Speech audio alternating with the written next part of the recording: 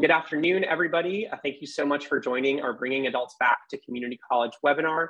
My name is Chris Geary. I'm a senior policy analyst at New America, and I'm the author of the Bringing Adults Back to Community College playbook that we published yesterday. I'm going to get us started today by going over a presentation on our Bringing Adults Back to Community College project, as well as our major research findings and recommendations. I'll then hand it over to Iris Palmer, who's the Deputy Director for Community Colleges at New America, who will be moderating a panel with experts in the field. At the end of that panel discussion, there will be time for Q&A. So again, please do think of questions as they arise and submit them. Great, so to get us started, I really want to contextualize this conversation in terms of the broader changes in higher education enrollment that we've seen since the onset of the COVID-19 pandemic. This slide shows changes in college enrollment across all sectors of higher education from fall 2019, that's right before the pandemic, to fall 2021. And what we see that is really clear is while enrollment declined across the board, we see particularly pronounced enrollment declines in community colleges. But when we looked at enrollment of first-time adult students, that is students that are over the age of 25 that are enrolling in higher education for the first time, we actually see a more nuanced, and I would argue, a more troubling reality. So we saw a decline across all sectors, but that decline of first-time adult students was particularly large at community colleges, and it actually corresponded with an increase of enrollment of first-time adults at for-profit institutions. I would argue this is a troubling trend, given that for-profit institutions tend to have worse educational and economic outcomes than do community colleges. So given this, as well as the fact that community colleges serve more than half of all undergraduate students from low-income backgrounds, community college enrollment declines threaten to worsen educational inequity.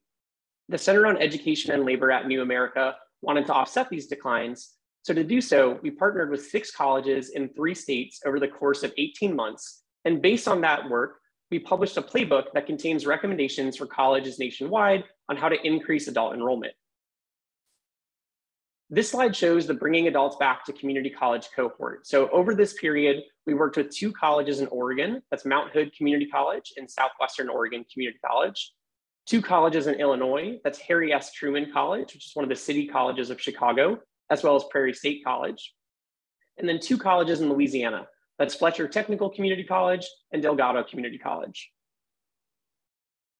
So based on this work, we came up with 5 themes and recommendations that we believe community colleges nationwide should implement in order to increase adult enrollment.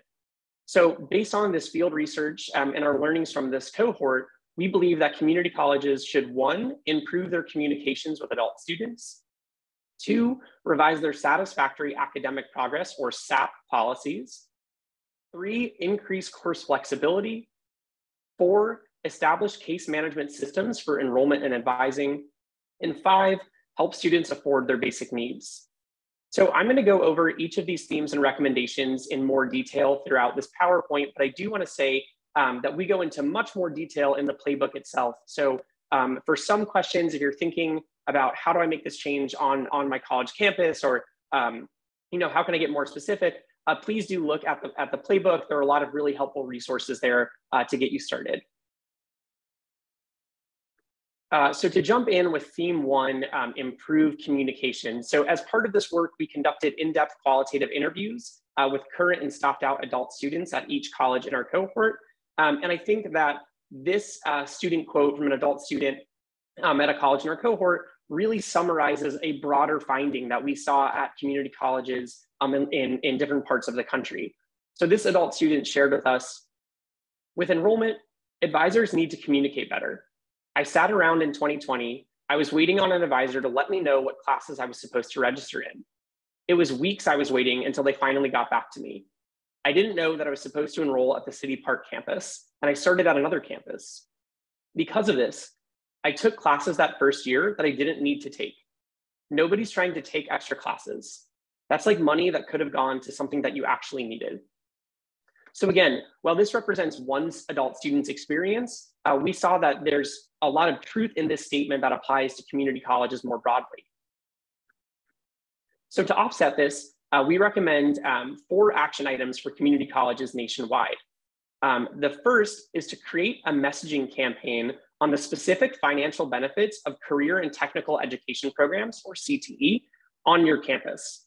Given that so many adults attend community college to increase their economic security and are attracted to career and technical education programs as a result, we think it's really vital that community colleges market and message the specific financial benefits of their CTE programs as a way to increase adult enrollment.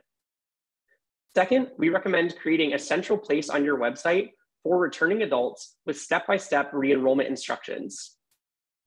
Third, we recommend hiring enrollment navigators and communicating their availability directly to students. And I'll come back to that enrollment navigator piece subsequently in this presentation. And fourth, we recommend creating a set of incentives to entice students to re-enroll. Now, I want to lift up a success story from one of the colleges in this cohort, and that's Mount Hood, which is in the Metro Portland area. So throughout this project, Mount Hood decided to incentivize students to return and re-enroll at campus to reduce outstanding student balances owed to the college in a way that would remove registration holds for hundreds of students on campus. So in doing this, they assisted 685 students, which led to a 285 student enrollment increase. And the college spent about $107,000 on reducing these outstanding student balances. But because it led to this big increase in enrollment, it actually netted a $400,000 return on investment. So this just shows that incentivizing students to re-enroll on campus can actually be a financially beneficial strategy for community colleges in the short, medium, and long run. Now, our second theme has to deal with SAP, or again, satisfactory academic progress. And before I jump into this quote and recommendation, I just want to provide a little bit of background on what SAP is to make sure everyone on the line is sort of aware of this issue. So to be eligible for federal financial aid authorized under Title IV of the Higher Education Act, college students need to make satisfactory academic progress, or SAP, and colleges must have a policy to define and monitor that progress. So while the specifics of what constitutes making SAP at colleges varies, generally, this means that at lots of institutions, this means that students need to achieve a GPA of at least 2.0, and they must pass at least 2/3 of the classes they are enrolled in. So this quote comes from an administrator at a college in our cohort that really lifts up the issues with SAP. SAP is one of those hot button issues. Last semester alone, we've seen more SAP requests than ever before. Students are having other challenges, but it is affecting the SAP process. We saw in a student survey, when you get into trouble with SAP and you start getting these emails that are using words like probation and threatening dismissal, that can compound issues. So while colleges are required to have a defined SAP policy and students must make SAP in order to be eligible for federal financial aid, there are things colleges can do to help students in this process. So we have 3 recommendations relating to revising SAP that we think colleges, community colleges nationwide should employ. So first, we recommend improving communications with students before and after they fail to make SAP. Second, we recommend creating a fair, well-documented, and simplified appeals process. And third, we recommend all colleges analyze SAP patterns by race, gender, and Pell status to see if there are inequities on campus in terms of which students are failing to make SAP in any given term. I also want to lift up another success story from a college in this cohort, and this deals with Delgado in New Orleans and their ability to revise SAP. So during this project, Delgado re-examined their SAP appeals data, and they noticed that they had hundreds of students with incomplete SAP appeals. And the reason for all of these students was they had failed to submit third-party documentation to back up their appeals, their appeal in the SAP process. And so this was an institutional choice. Delgado realized they, as a college, had required students to have this documentation requirement as a way to kind of bolster and back up their SAP appeal. Delgado changed that institutional policy, and as a result, they no longer have a single student with an incomplete SAP appeal. And so what this does, it allows hundreds of students to become eligible for federal financial aid, which opens up the doors for them to re-enroll at Delgado. Our third theme is on increasing course flexibility and has everything to do with the very many demands that adult students tend to face. Not only are they students, but they're often balancing caregiving and work responsibilities. And I think that this quote from an adult student at a college in our cohort really speaks to why it's so critical for colleges to increase course flexibility. Taking virtual courses was awesome. I had a newborn. She was born right before the pandemic. So I went back in the fall of 2020 and it was all online. So I didn't have to do any shifting or anything. And I loved it. I wouldn't have gone to the class at all if it hadn't been online. So based on this, we offer 3 recommendations for colleges to increase course flexibility. The first is to offer more night and weekend courses. And we understand the staffing constraints to this, and we go into that in more detail in the playbook. The second is to offer more high flex courses or courses that can be taken virtually or in person. And the third is to increase flexibility for entire programs rather than just one course at a time. And so taking a step back, this is really about crafting course schedules to meet adult students' demands so that adult students can take courses that work with all of the things that they're trying to balance. Our fourth theme is about establishing case management for enrollment and advising and integrating enrollment and advising as a continuum of services. I'll kind of come to what we mean by case management on the next slide. But first, I think this quote from a stopped out adult student at a college in our cohort really illuminates this problem. There were too many emails that got me confused. I just want to talk to one person, like one person to ask all of my questions. I don't want to go through different offices. They say go to this one for financial aid, this one for health insurance.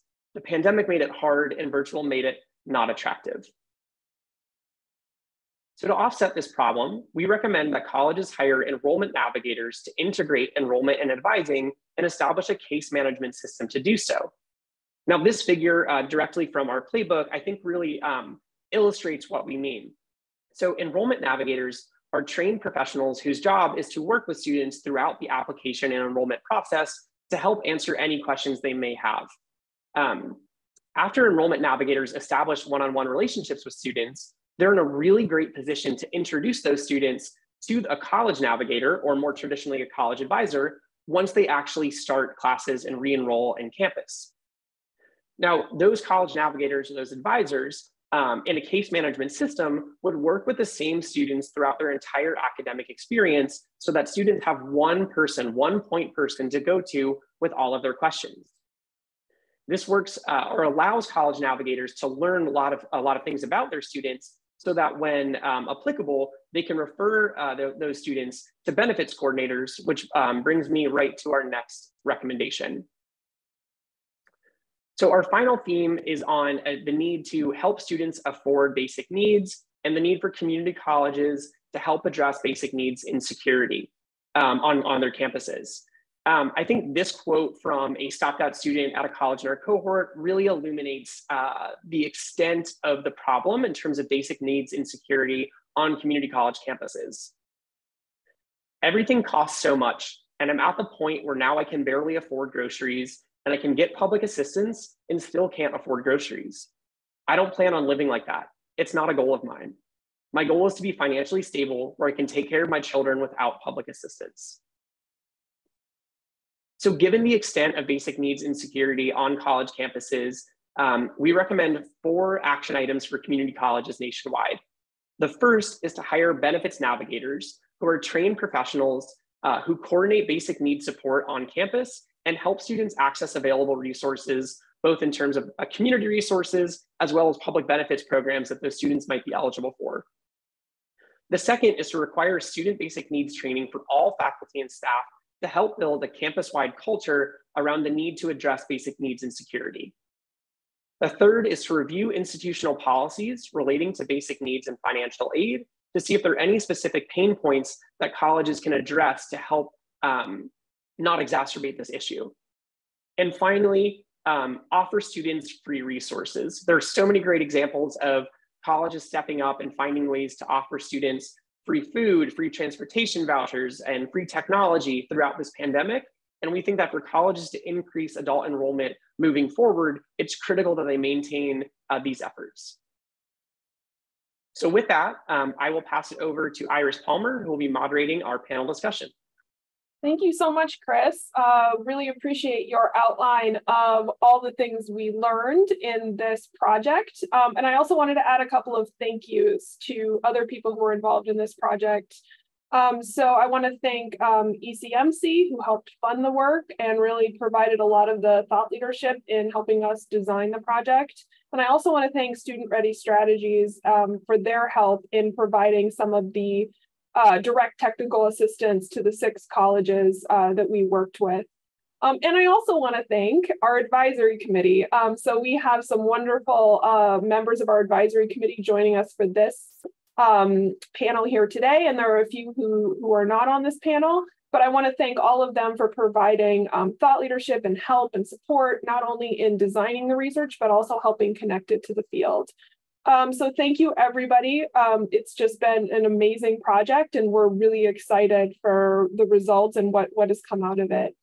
And with that, I'm going to introduce our wonderful panel. So we're joined today by Tess Henthorn, Senior Program Manager for the College Excellence Program at the Aspen Institute, Julia Lawton, Director of Program Administration at Achieving the Dream, and Michelle Wilson, Director of Evaluation and Learning at the National Fund for Workforce Solutions. So welcome, everyone. We really appreciate you joining us here today. So to kick us off, I'd love to hear from each of you about why you think this work matters, why it's important for community colleges to focus on adult students, and why should community colleges nationwide be prioritizing enrollment services and student outreach? We'll go ahead and start with Julia. Sure. Thank you for having me. Happy to be here. We don't have a choice, I think is the answer. The average age of community college students is 27, 28, but the way that community colleges were designed, our structures, our processes, our culture, our policies were typically designed for the traditional 18 to 21-year-old student who, was a full-time student, was able to be there on campus. That's the way we were designed as institutions. And this has resulted in us not being the best place for adult learners. And so adult learners take longer to complete their credentials, they stop out more frequently, they drop out more frequently, and then they're more frequently less likely to get connected to their college at all. So it's something that we have to work on, and it's something that we absolutely need to. At the same time, the K-12 pipeline of students is starting to decline in most, if not all, communities across the country. And so it's really both an imperative not only for our mission as institutions, as community colleges, but it's also a financial reality for most of our institutions, for many of our institutions. And part of that is why Achieving the Dream partnered with Illumina Foundation and other national partners a couple of years ago to support 20 community colleges to focus on expanding access for adult learners to community colleges. And we have learned so much from that effort. So thank you so much for helping us cross-pollinate the learning from your colleges to our colleges and to help inform our playbook as well. Michelle, I'd love to hear from you and your perspective about why this work is so important. Yeah, absolutely. And thank you for inviting me to the table. It's been wonderful to see you guys move this work forward. From our perspective at the National Fund, it's important because it really taps into an underutilized talent pipeline, right? So one of the key themes from our work in the Advancing Workforce Equity, that initiative was about how much money was actually left on the table in communities as a result of inequitable practices, right? And so a large part of that has to do with looking at the workforce ecosystem of which community colleges play a role.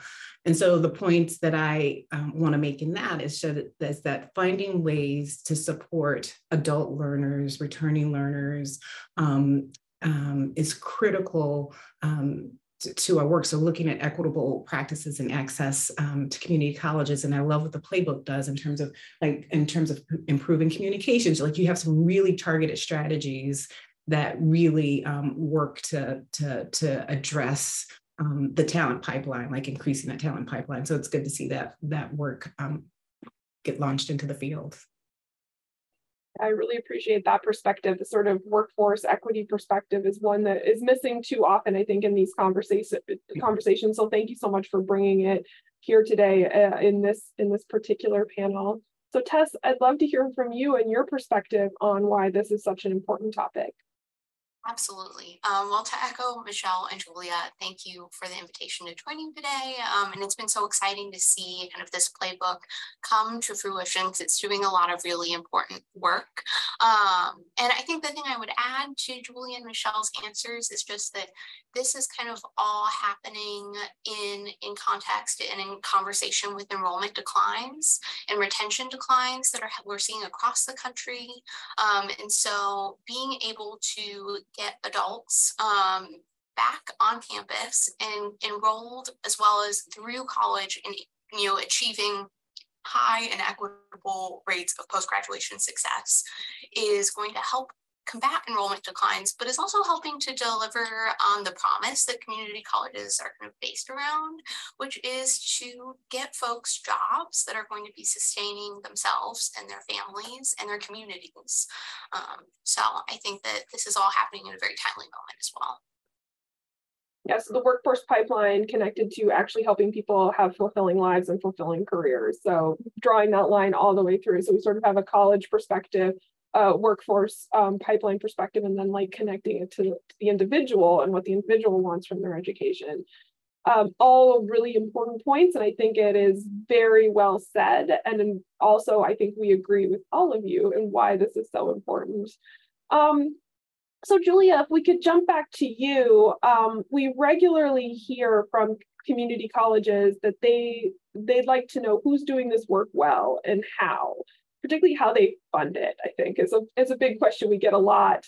So they can bring those strategies to their campuses. Can you share some successful examples that you've seen in your work of community colleges that have effectively and equitably managed this enrollment, particularly for adult learners? Sure. I'm going to apologize in advance. I think the simplest thing is painfully obvious. So your audience might groan a little, but it's ask them. Adults in your community, not necessarily the people who are already enrolled in your college, but the adults that don't get connected to your institution. If you don't ask them why they're not getting connected, what they want, what their goals are, what their challenges are, you're going to run the risk of leaning on assumptions. And this is something we found out in the PACE grant, the grant that's focused on adult community college enrollment. The colleges that started by asking their adult learners and their adults in their communities that aren't currently enrolled in any kind of program, they're the colleges that really were able to move quickly and swiftly to address some of those issues. So as painfully obvious as that is, I'm going to say it and say it clearly, that ask adults in your community what they need, what their goals are. Another thing that is being proven by some of the grantees in this effort is that a strong community presence is essential to the successful adult learner enrollment strategy. For some colleges, this has meant hiring adult enrollment outreach coordinators. We have a wonderful event next month where we're going to hear from 3 of those individuals who do this work about what that looks like for them. But for others, this has also meant that they're physically located in the communities that they're serving. So they've identified neighborhoods where perhaps they have had less interaction with historically, and they're really trying to be more intentional about how they're showing up for those communities. So there's different ways of doing that. one of the colleges in Alabama, a rural college in Alabama, has got a partnership with a local judge, and they go to the court frequently, and there's a back room that they go into where the college has kind of an enrollment process set up, and the judge shares information about the college with individuals who are in the courtroom and encourages them to go and meet with the college personnel in the private room to learn more about their programs and their different opportunities.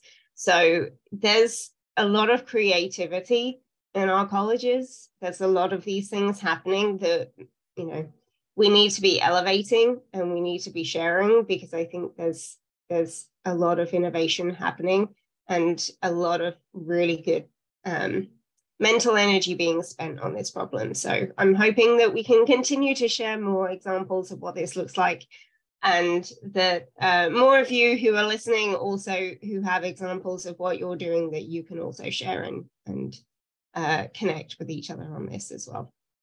Absolutely. We're always looking for good examples to share, and particularly just going to put a pin in and re-emphasize regularly speaking to your students and also the adults in your community that you want to enroll is so important. And not just the people that you see a lot or that are very engaged in your community, but the people who maybe are less connected to your community. I think people that we have found are very surprised when they start to have those conversations about how they're actually interacting with the community and how the community perceives them. So really important points, Julia. Thank you so much for making them, and they're really important.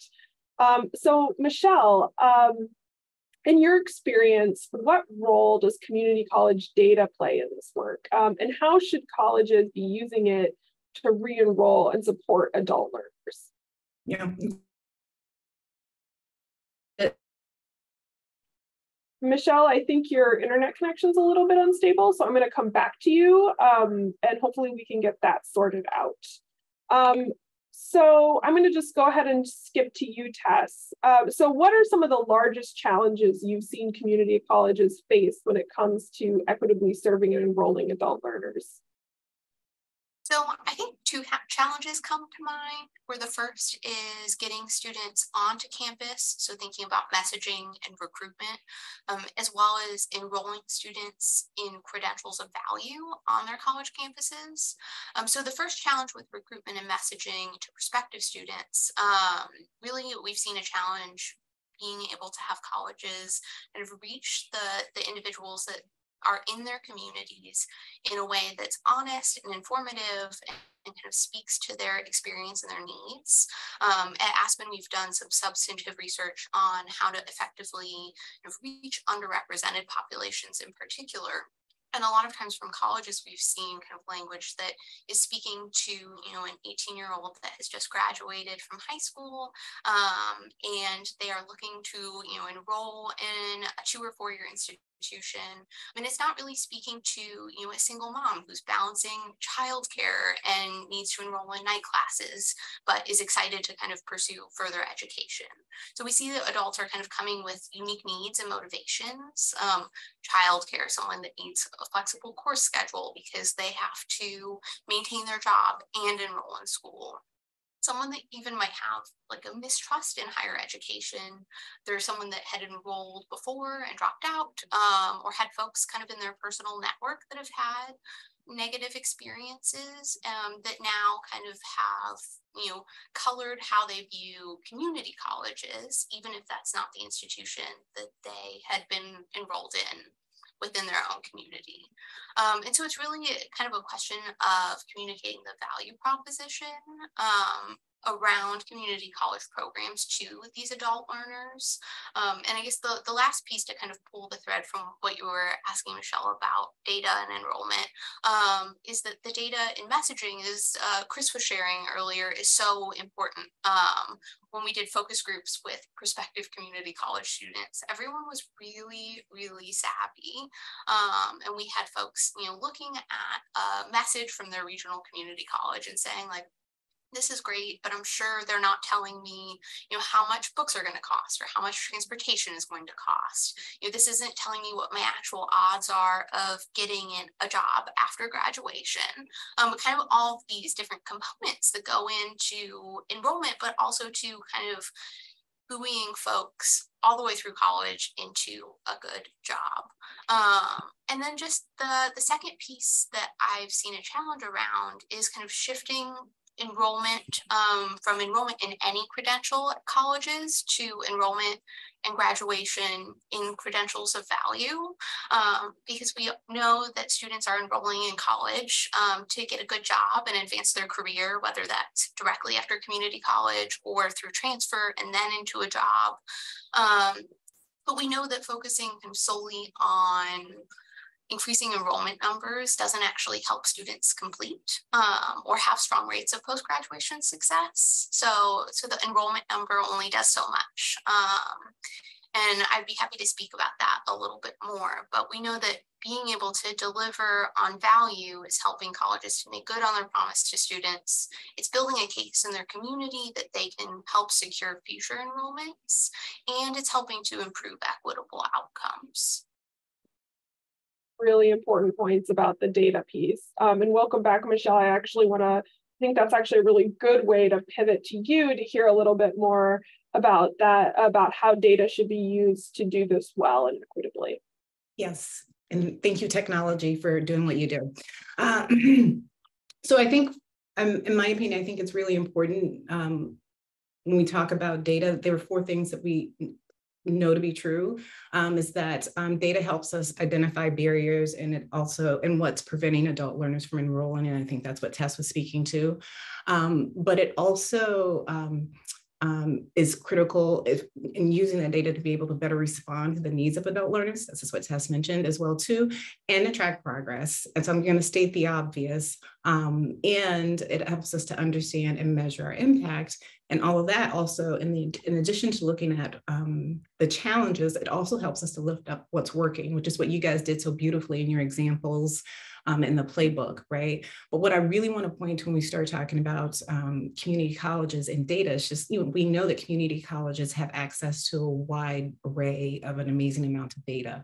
So it goes beyond having the data, but how to use the data, right? So it's also, and in my experience in working with community colleges across the country, it's about gathering the right kinds of data to answer the right kinds of questions about what we need to know, right? And so, and it also speaks, is critical in helping us determine who needs to be at the table, right? So we're talking about the workforce ecosystem, of which community colleges play a role. Similarly, in community college systems, who needs to be at the table, right? And so one of the things that we've identified here, when talk to students, talk to adult learners, is right. Like, so do we have having employers at the table, having students, learners at the table as well too, right? So we can ask the big questions where everybody can give their input is really critical. What I love about the playbook is that it pairs so nicely with the work that we're doing at the National Fund with community colleges, right? In our community college labs, right? Looking at the social determinants of work, looking at how to use data to improve industry partnerships, looking at how to bring a race equity lens to credentialing programs. All of these things are really important. And just like, again, when you talk about the tools and resources that are available, being able to draw from all of these spaces, the work that's happening and achieving the dream, is just really critical, but they all have a data component. So again, just to wrap that up, it goes beyond having the data, but knowing how to use the data in a way that it can help student learners. Using the data is the hardest part. Having the analysis and the decision-making structures to be able to actually act on the data is definitely the most difficult piece, I think, of this. So thank you for sharing that, Michelle. I'm going to pause and just say to the audience, please put in any questions you have for the panel or for me about the work more generally. We're happy to answer those as we go along. I have a few more questions, but I'm really excited to entertain the questions from the audience as well. So we've talked about a lot of different things that colleges should do to address adult learners and address their enrollment shortfalls and to make their structures work better. There's a lot here. Who would like to talk about how colleges should make the decision around where to start and how to start this conversation on campus, or actually making policy and practice changes on their campus? It was a surprise question. Sorry, so go ahead. Well, I mean, obviously I'm going to lean into the data piece, right? Because that's what tells your story, right? And so I think understanding, well, so I think there are two parts of this, like understanding what does the data tell us about the challenge, the size and the scale of the challenge, and what are the drivers of that, right? So, I mean, I love Chris's, in his PowerPoint up top, he talks about the decline in enrollments and offered a couple of points of why that was critical and what was important to look at. Like, that's an important data point that we should dig into, right? And so being able to tell your story with data, to me, is a starting point for how you begin to address the problem, right? And I think that is both the quantitative data and the qualitative data, like what does the scale and the size, and then the impact it has on the people in your community. That's where I would start. Julia, Tess, either of you want to jump in? Agreed full-heartedly with Michelle. And I guess I would just expand that to say, so looking at the data for your institution, but it also feels like within your community and the partners in your community. When you asked the question, Iris, I was thinking even about employer partners. So to be able to look at the data to say, like, are our students that we think are going on to get jobs at X employer in our region or transferring, are they actually doing that and then going, on the path that we've set forth from them? But to expand the scope of the data to look beyond your college too, I think is key. Anything to add, Julia? I 100% co-sign on everything they just said. I have nothing more valuable to add. So start with your data. Start with your data in your community, qualitative and quantitative data. I think that's a really important point. It's not just about your student record system or about a general BLS survey of your area. You really need to talk to people, and that is a really important part of the data. I want to just drill in a little bit more on the enrollment piece, because I think that a lot of community colleges tend to just sort of receive who comes and not necessarily have the most directed enrollment approach. I'm wondering if anybody has recommendations for the colleges that might be on here or other policy organizations around where colleges can work on the sort of enrollment funnel, for lack of a better term. Where do you think they should be focused on in increasing their capacities around enrollment? So I think that's a great question. I mean, I think the work that we're doing with Lumina around advancing industry partnerships with community colleges is looking at ways to increase enrollment around women of color, right? And one of the strategies around that is what pockets of our work can we dig into that can help build that pipeline, right? And so how do we use our industry partnerships, our employer engagements? How do we have conversations at that level that help shift policies and practices around certain sectors that make enrollment for women, particularly women of color, people of color, more accessible, right? And so I think this is, to Tessa's point about looking at the community and engaging employers in the conversation, I think is one of the ways. So I'm really excited about the work that's happening there. But I think I think that's one way of looking at it. I mean, I think that's what we're tackling right now. Michelle, we'll definitely try to include a link to that work with the recording of the webinar, because I think that is a really important point. And I want to open it up to Julia and Tess and say, are there any resources that you've been working on that you'd like to highlight for people in this conversation as well? Yeah, I think marketing is one of the major things. We're not good at shouting about what we're good at.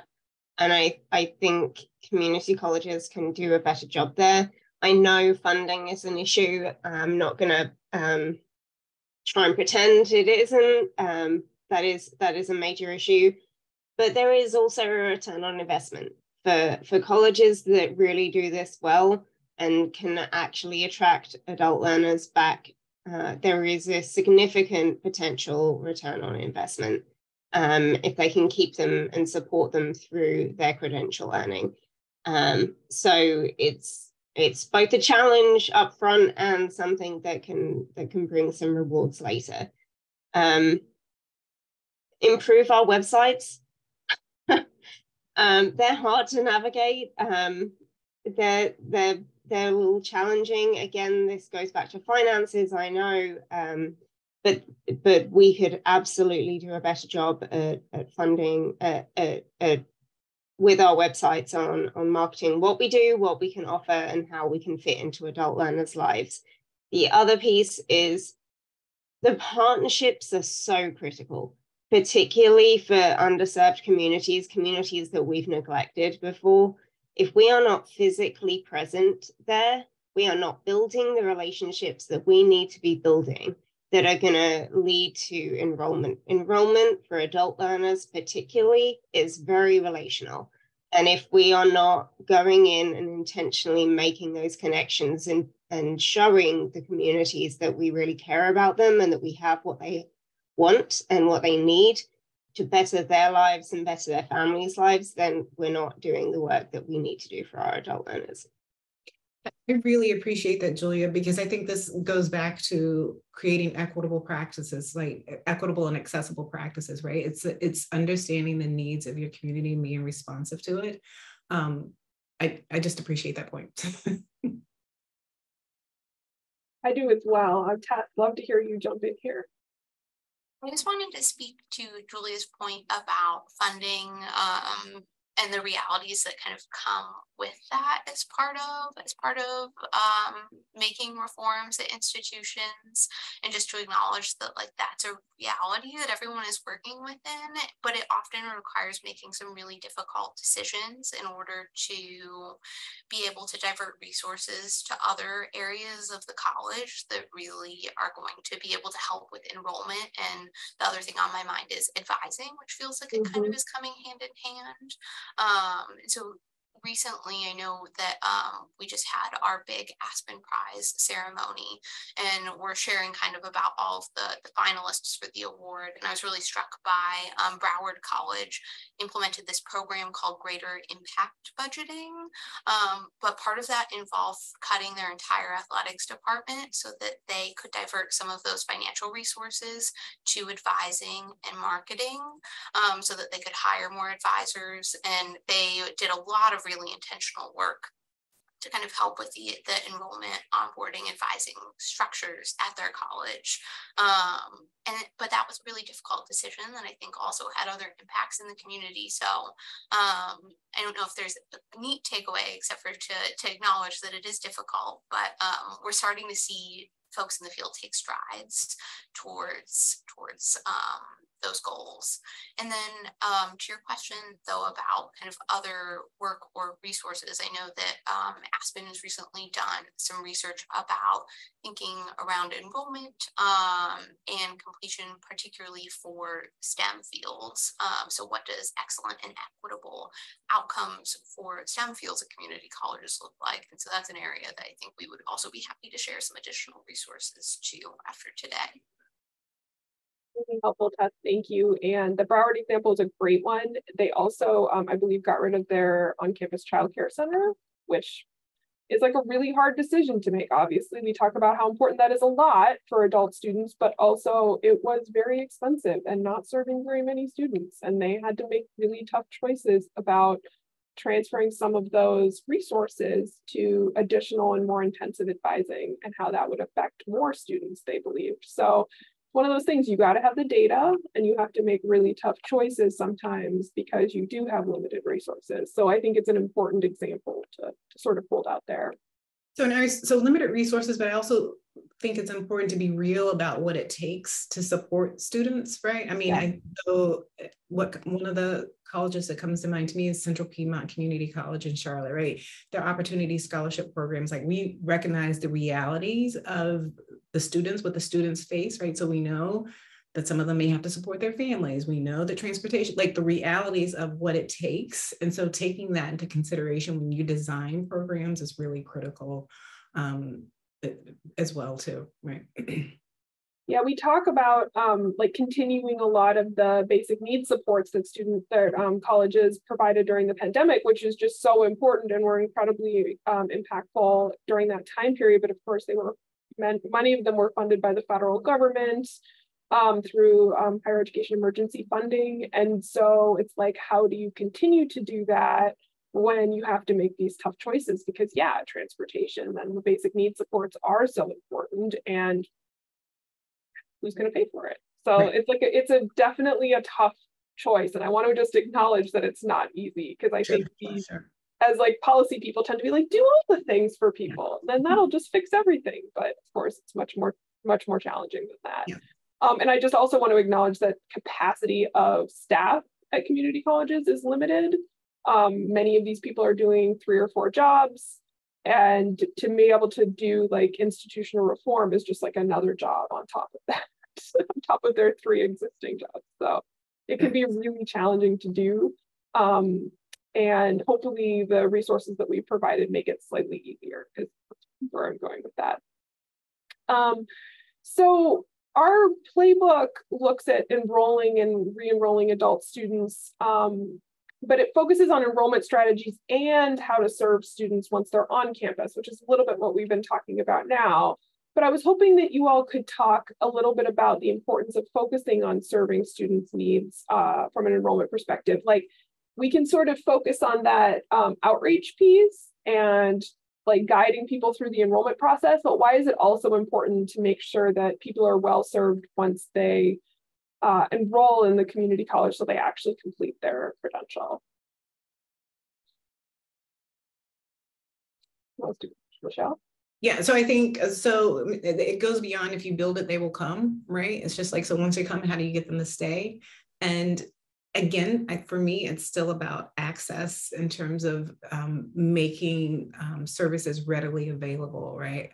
A lot of colleges, like when you come into certain student services, it's like, if I have to go way across campus, and you mentioned this in terms of someone who was waiting for an advisor to respond or just having accessible, if I have to go way across campus to get to something, that might lessen my, I might be less inclined to do that if I don't know where it is, if I don't move around, if I can't move around campus, if I'm unfamiliar with campus or whatever. But making student services available, readily available. So if you go into a building, you're like, I can go here for this type of service, I can go here for that type of services, right? So I think just thinking about the proximity of services is critical in developing and getting people to feel comfortable enough to that's one step in getting people comfortable and saying, okay, I can, in terms of getting them to stay, I think is what I'm trying to say here. Yeah, no, I think it's an important point to think about the design and the structure and where they're situated and whether or not they're available virtually and at night, weekends, like all the other things. All the things, right? Sure. Yep. Yeah. Julia, did you want to jump in? I fully co-sign on everything Michelle just said.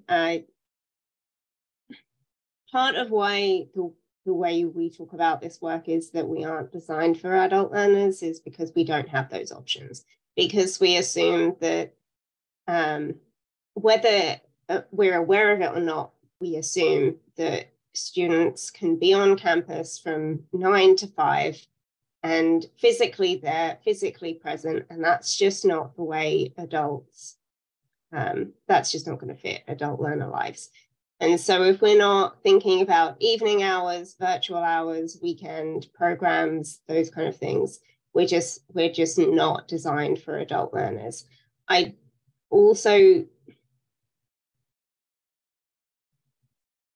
think I'm going to stop there. Fair enough.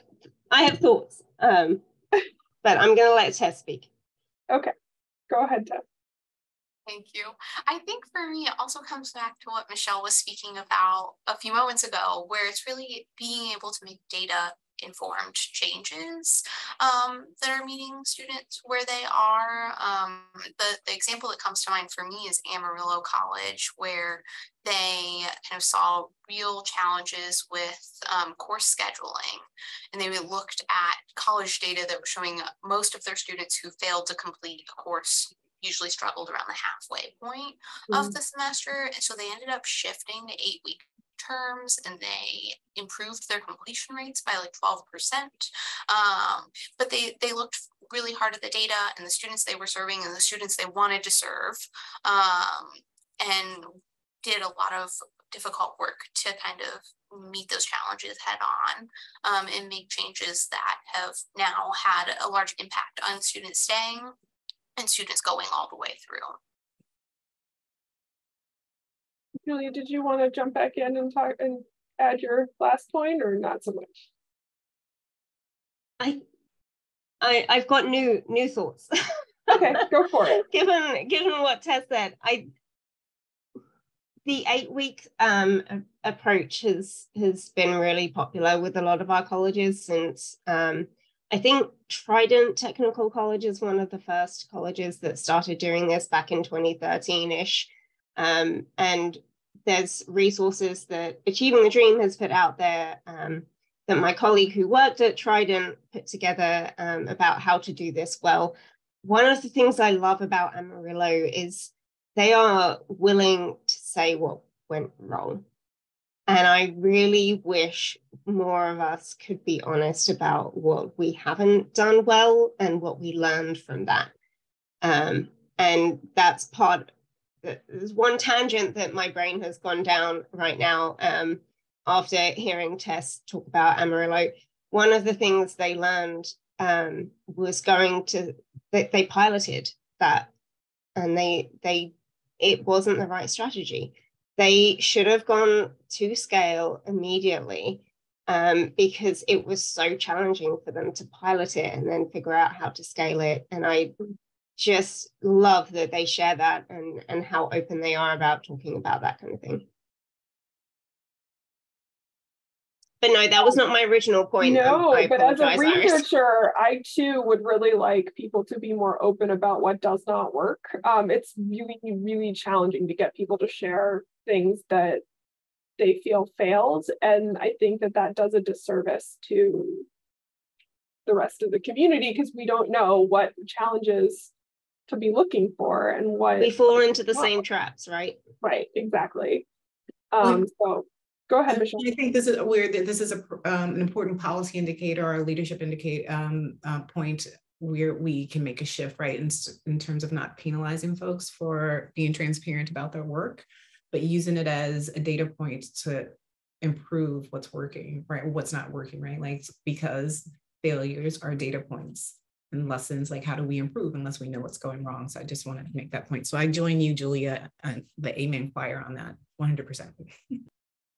Yeah, so to bring back up the funding piece again, I think people who provide funds for these initiatives in different ways, either be that the federal government, be that state government, be that colleges themselves, be that philanthropy, like thinking about how to structure your funding so that if the work does not work, actually figuring out why and being able to disseminate that in and of itself and not necessarily punishing the people who had the idea and tried to implement it in the first place.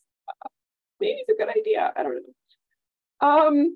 So with our last few minutes here, I'd love to hear some final thoughts from each of you, particularly about your work and how it intersects with this, and any last things you want to make sure you leave colleges with around enrolling adults and supporting them through to completing their particular programs.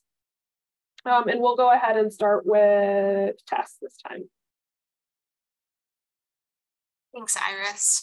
I think I shared a little bit about this at the top of the call, but the thing that intersects the most in Aspen's current work is that we're really thinking about kind of post-graduation success and equity, and really thinking about kind of credentials of value as it factors into enrollment. And just because we know that, many students are coming in lacking clarity of purpose about their programs of study, they're graduating with credentials maybe that are aligned to low-wage work, and are not, sustaining themselves and their families. And also we know that this is impacting students of color and low-income students. I don't want to say the most, but they're a large kind of portion of this, and that they're less likely than others to even graduate, much less being able to think about kind of graduating into what type of job. So that's just something that's been on our minds, is thinking about kind of success and equity in terms of enrollment. But been very excited to hear kind of other thoughts from folks on the panel today. So maybe I'll turn it over to one of them, but thank you again. Thanks for being here, Tess. We really appreciate it. Michelle, you want to go next? Sure. So our work at the National Fund really is around centering race equity in all of our work, right? And so we work across the board. Obviously, we work with employers. We look at how we activate employers for improved outcomes. We talk about co-invest solutions and also equipping workers for success and systems change. So all of those threads are really critical to creating space for people to live the kind of lives that they want, right? So it's really important that we lift up what's working around jobs and opportunities that create space for people to make livable wages, like a livable wage, and have meaningful lives, and not being tracked into one particular job because that's what's there, but it's because what people want to do. And so the difference between being in a job because you wanted to and what you have to do is like really huge when you start thinking about having the kind of life that you want, right? And so creating equitable access to that is just important. And so when, again, looking at the playbook, how community colleges make those shifts, small shifts, sometimes they're small. I think, Iris, I remember when you first talked about what happened at the college with the SAP policy. I think I said to you, like, oh, I've got chills, because it's just like little tiny things can make big improvements and shift the trajectory for a whole swath of people. And so looking for that are the ways that we move equity forward, right? And so it's not always like the big sexy things that people like to think of, but sometimes it's like the tiny shifts. And so looking for those tiny shifts, and we can all work for and adjust those kinds of things in our work. So that's what I have to share. Here, Michelle. I particularly like the idea that you don't need a giant investment to do a lot of this work. A lot of it is simply fixing the way you communicate with your students, like just making that more clear and concise, and understanding how to re-engage with federal financial aid. Like, those are things that anyone can do. You don't need a lot of money. You need time, so I will say that, but you don't necessarily need a lot of money. So Julia, go ahead. When we brief, I know we're coming up to the hour. I think the one thing I have to plug an event that we have coming up focused on adult learners that I'd love you all to participate in, and I'll share that in the chat. But I think the thing that I would love to leave you with is having an open door to all learners does not automatically translate into access for everyone in your community. When we talk about access at Achieving the Dream, we're not just talking about access to your institution, we're talking about access to opportunity, to social mobility, to community vibrancy, to things you want in your life, not necessarily need, as you said, you distinguish between, Michelle. And so I want to make sure that as we think through how we do this work for adult learners, that we're making sure that we're not just assuming that an open door leads to access. I think that is a great note to end on. An open door doesn't necessarily mean access. It doesn't mean access to something that's valuable. And so that's up to us to make sure that it does equal access to economic mobility, a good life, and what people want their lives to look like. So With that, I want to thank you all once again for joining us. I want to thank everyone who participated here today. I want to thank ECMC for funding the project, and I want to thank Student Ready Strategies for helping us implement it. And with that, thank you all and have a wonderful rest of your day.